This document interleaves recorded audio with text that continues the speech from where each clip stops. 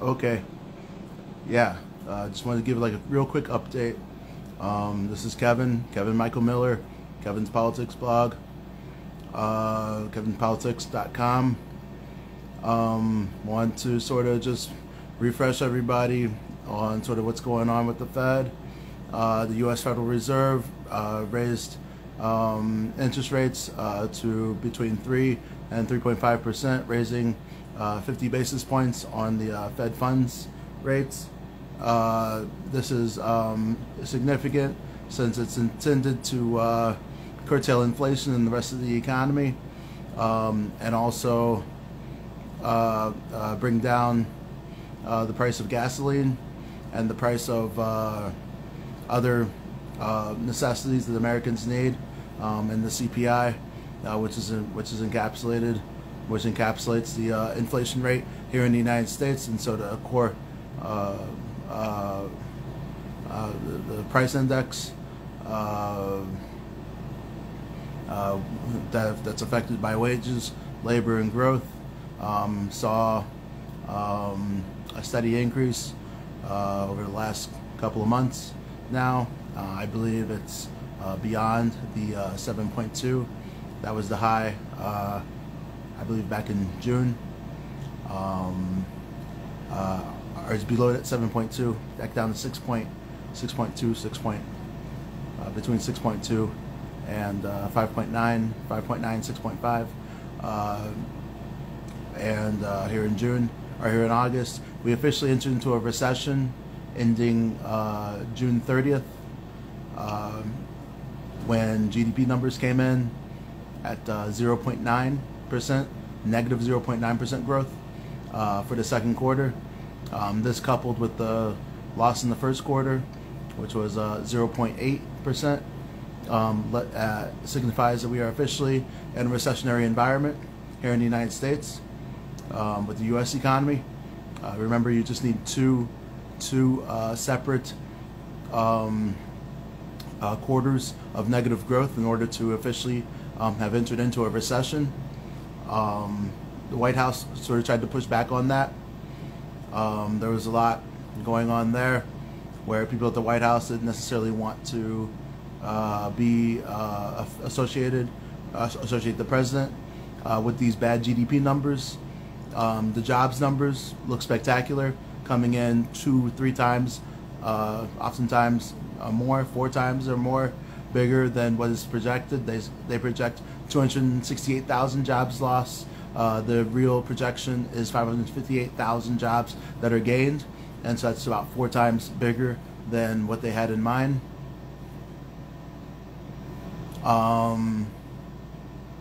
Yeah, and so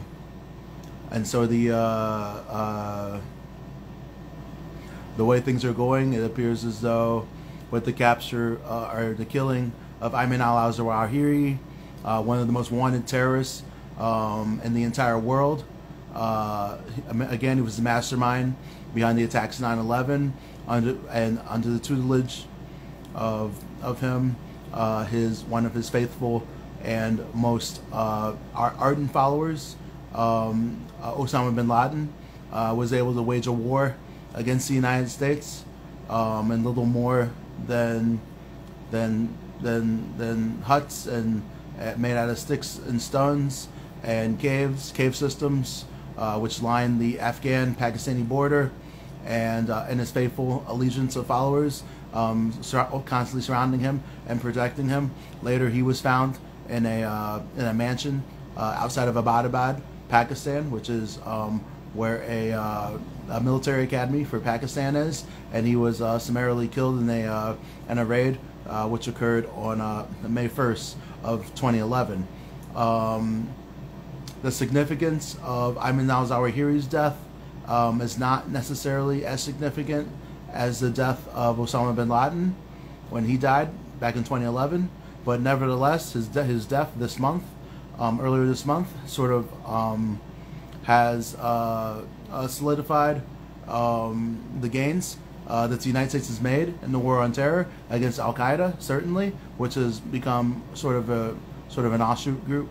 It's no longer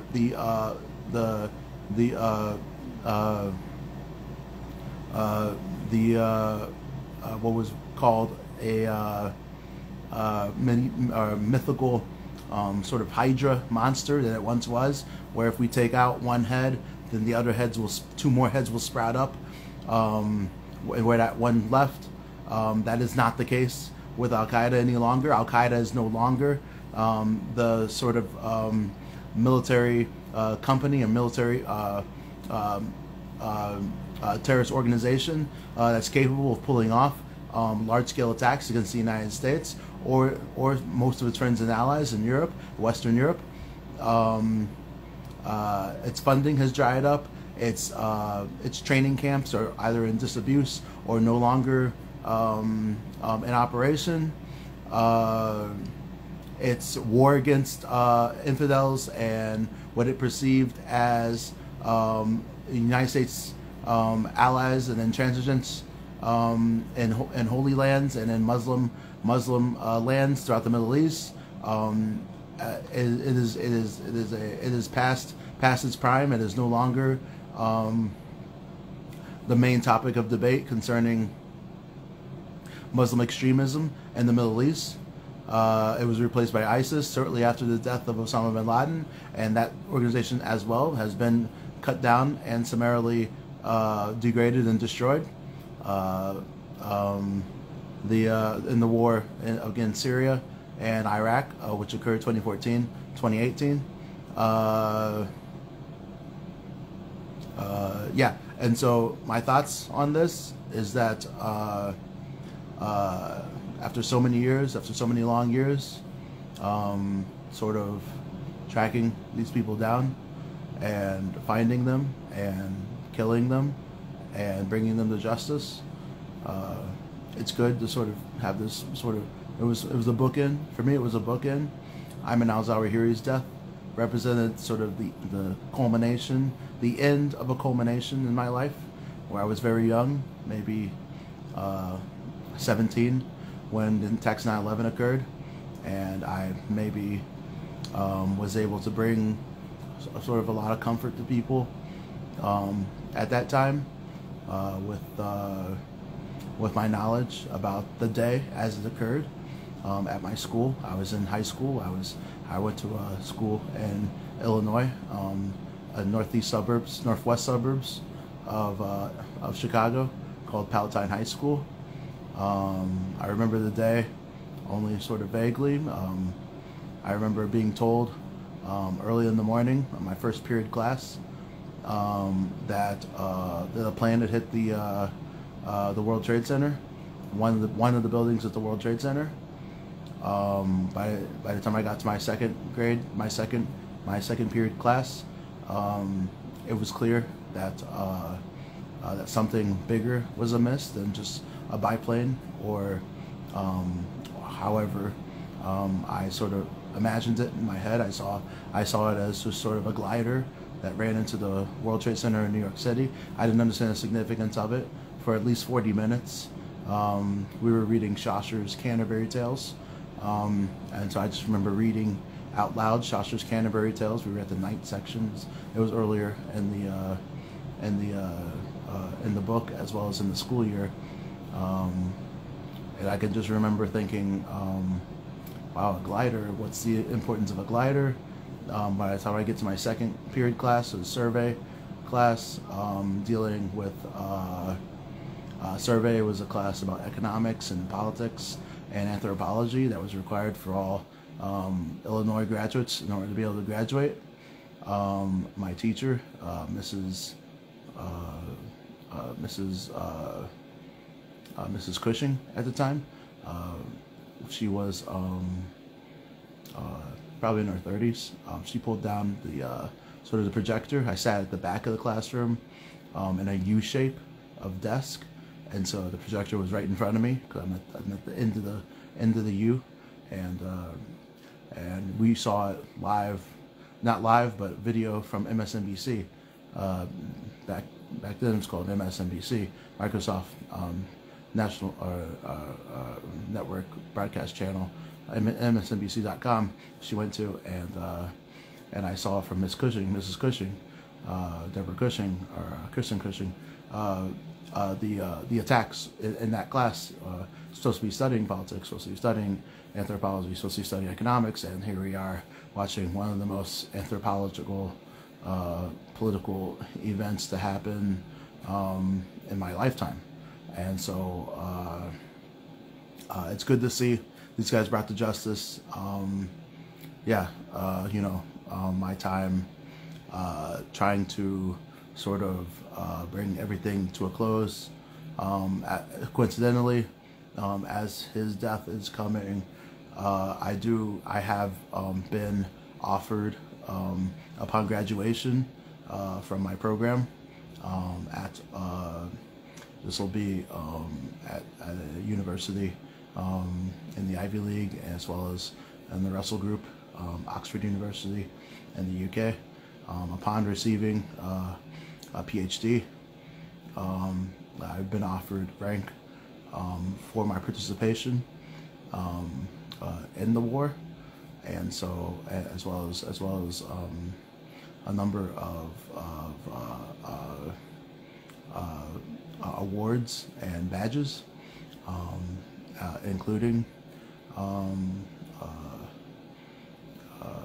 the War on Terror, GWAT, the Global War on Terror, for both here in the United States, so the U.S. military, as well as in the UK as well. And my thesis, which centers around the global nexus of money that's in illicit finance that is funding the wars in Iraq and Syria by groups in Lebanon, groups in Iran, as well as the Russian government plays a role in that, and as well as the North Koreans I speak upon as well, and a number of papers that I've written forthcoming. And so, I'm very proud of my contributions to the war effort and to see it through. Just this latest war in Ukraine, I've contributed, very, very mightily in my estimation. Sort of being able to discern how much money Russia has, how much money Russia is capable of husbanding in order to conduct its operations in Ukraine, and whatever its next possible moves, and how do we counter those, and how do we gain more influence in order to prevent them from happening in the first place. And so, like I said, to be granted this rank in the military, whatever it may be, if it's colonel, if it's captain, whatever it may happen to be, an intelligence colonel, I'm still very, very, is very highly respected in my family where I come from. I have an uncle who has 2 Bronze Stars from Vietnam, and so his contributions, as well as my own, make up sort of the bulk of our 2 generations war efforts, both in communism, war against communism, as well as now this global war on terror, GWAT, George W. Bush, much esteemed president, and so to get rank both here in the United States as well as in British orders,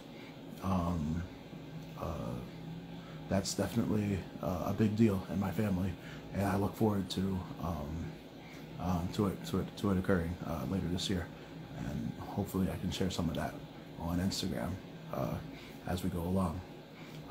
But the Fed, back to the Fed, hiking 50 basis points.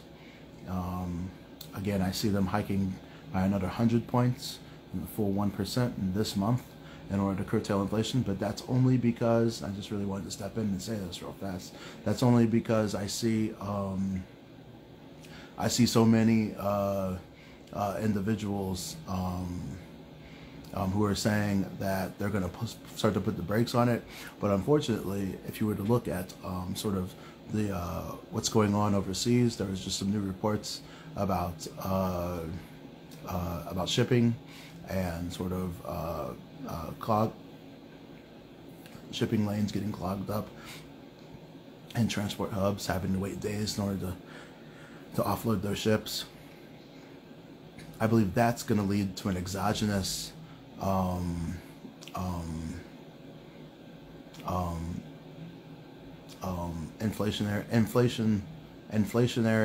exogenous inflationary interest rate shock, and that interest rate shock comes from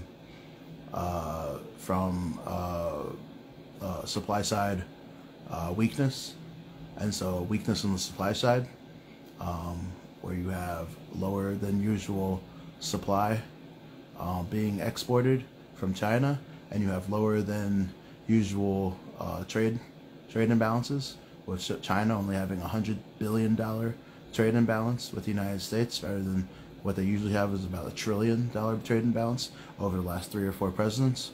And so you're going to see a large supply side exogenous inflationary shock on the side of some of these smaller economies outside the United States, and so that's going to lead to financial accounts. So they use a different financial method than the United States and businesses, and so you're going to see in the financial sector, you're going to see a huge interest rate shock to external money supplies and external reserves, financial reserves, and foreign cash. All right, and so the financial reserves and foreign cash will increase, or will decrease, but if they were to raise interest rates, if they raise interest rates like right now before it occurs, and as well as the United States raises interest rates, you could see financial accounts increase. The amount of money that they receive from exporting goods would increase, and the amount of money that other countries receive from exporting goods to them, so them importing, that country importing, would increase as well. So raising interest rates and increasing funding of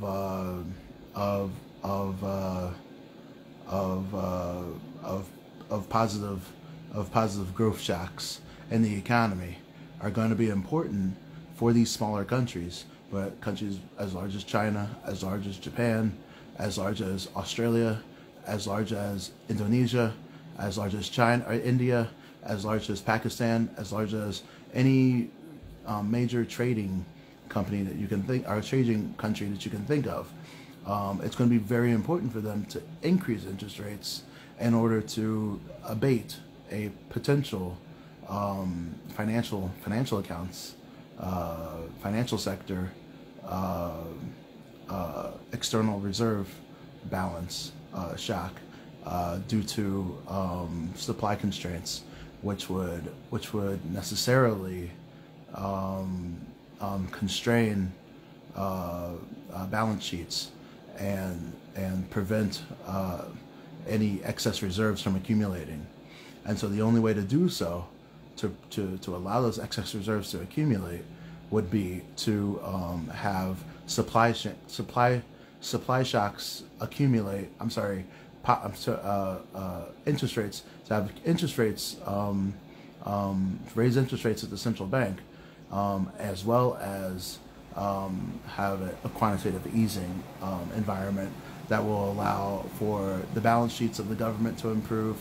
The interest rates, increasing interest rates is going to abate an interest rate shock to the financial accounts, or to the financial sector, and is going to allow for external reserves to increase, which is going to increase the amount of of reserves that the government has in foreign currency, and then what that's going to allow for the government to do is to increase their overall balance sheet, because of foreign currency reserves, and that's gonna play well for their economy.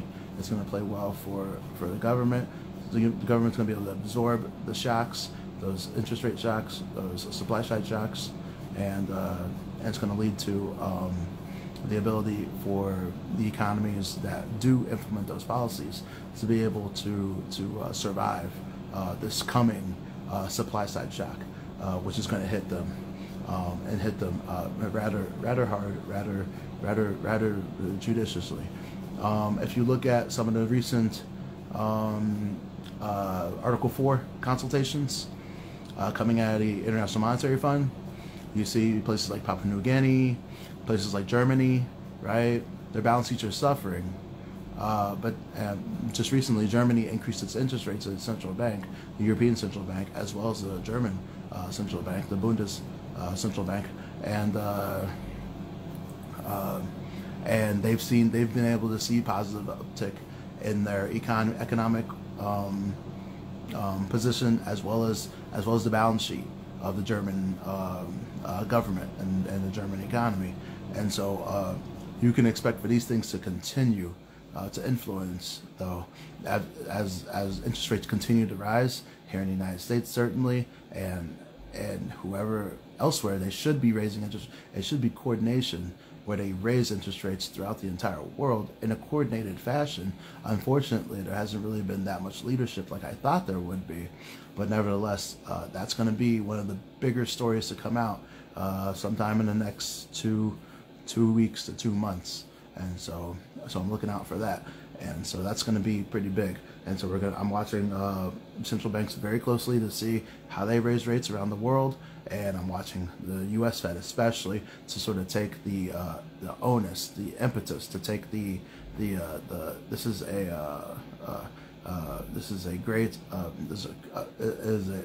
point of departure for them, where they can influence central bank policy throughout the rest of the world by getting this right. And the right thing to do is to raise interest rates by at least 100 basis points.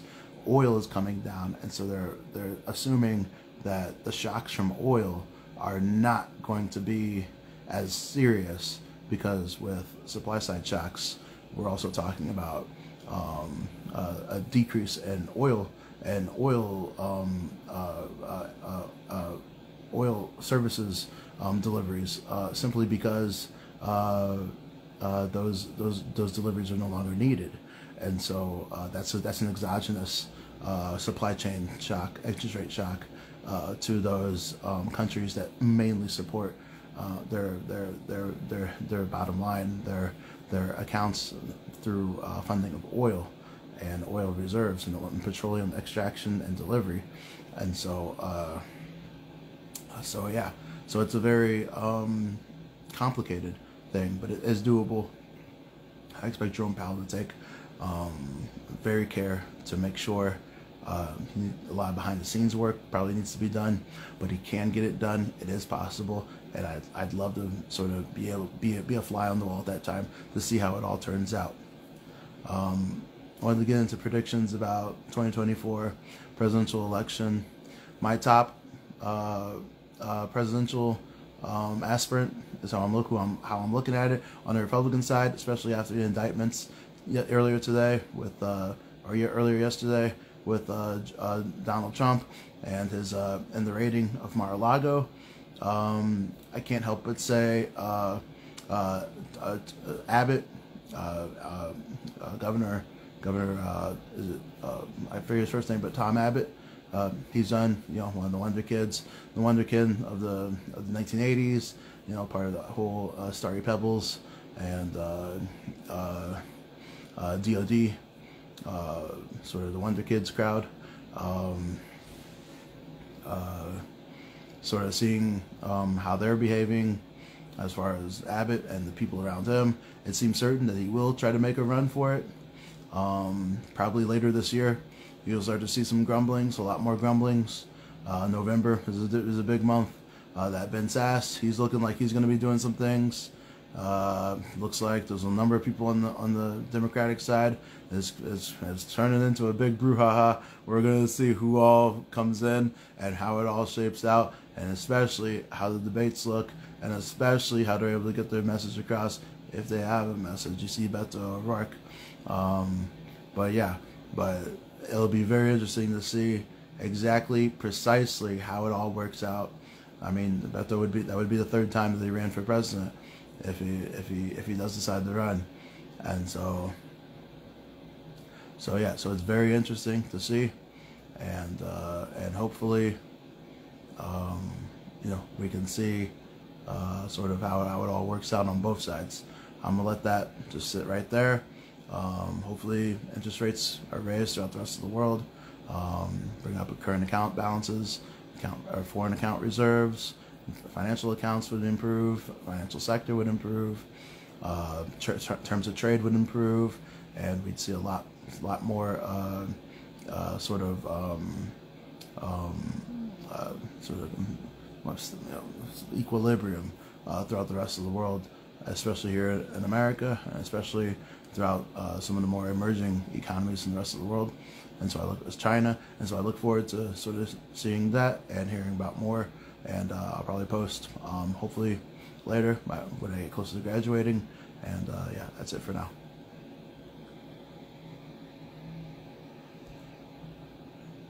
Okay. Take care.